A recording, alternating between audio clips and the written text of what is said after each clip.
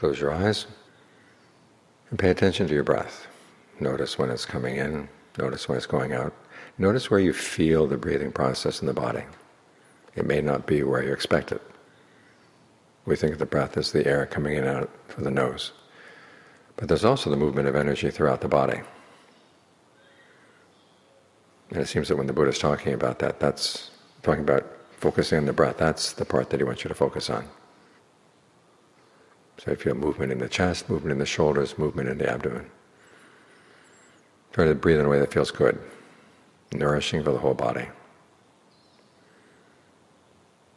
And if your thoughts wander off, you have a choice. You can go with them and continue wandering the way you've been wandering for who knows how long, or you can come back, come back, come back. Show the mind that you mean business. You're trying to train the habit of staying in place and going only when it's really necessary. We go through life and we have a lot of choices. One of the reasons we listen to the Buddha's teachings is that he gives us good advice on how to make good choices. With the precepts, he gives some general principles, and there are even more general principles in terms of trying to be harmless in ways that the precepts don't cover. And part of that training in harmlessness is learning how to get your mind under control. Because you can have the best knowledge about what should and shouldn't be done, but if you can't keep it in mind, or can't say no to impulses in the mind, then the knowledge doesn't do much good.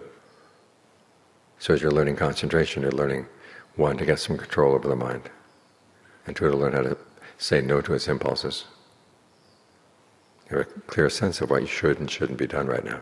That, the Buddha said, was his primary duty as a teacher, is to give people a basis for deciding what should and shouldn't be done.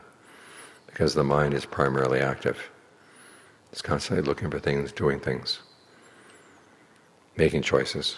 And it needs some good advice, otherwise it ends up making choices that it's going to regret. So for the time being, as you're here meditating, thoughts that have to do with the breath are okay to think about. Any thoughts that are irrelevant, you can put them aside. Just tell yourself it's not the time for them right now, come back to the breath. Because you want to get to see what it's really like to stay in one place and have that as your default mode. Most people, the default mode is just to keep on going, going, going. And here you want to learn how to stay. And you go out when necessary, but you come back. This way you become more and more reliable inside yourself, and you become your own refuge. We talk about taking refuge in the Buddha and the Dhamma and the Sangha. And on the external level, we take them as our examples, and then we internalize that example in the choices that we make. And as you get more reliable in your choices, you find that you have refuge inside, which is where you really need it. Because the dangers lie inside as well. It's like knowing that you have an enemy in this part of the body. And so you put up your defenses in that part. If you have an enemy down in the south of the kingdom, and you put a defense up in the north of the kingdom, the defense isn't going to do much good. You put the defense where you need it, where the danger lies. And as the Buddha said, the main danger lies inside. We can complain about the suffering that comes from outside, the horrible things that people do outside. But the real suffering, the Buddha says, comes from our own actions. And that's a real shame. We want happiness, but we do things that lead to suffering. So he's showing us how not to do that. That's the refuge he's offering us. It's simply up to us to listen to his advice, give it a try, see if it works.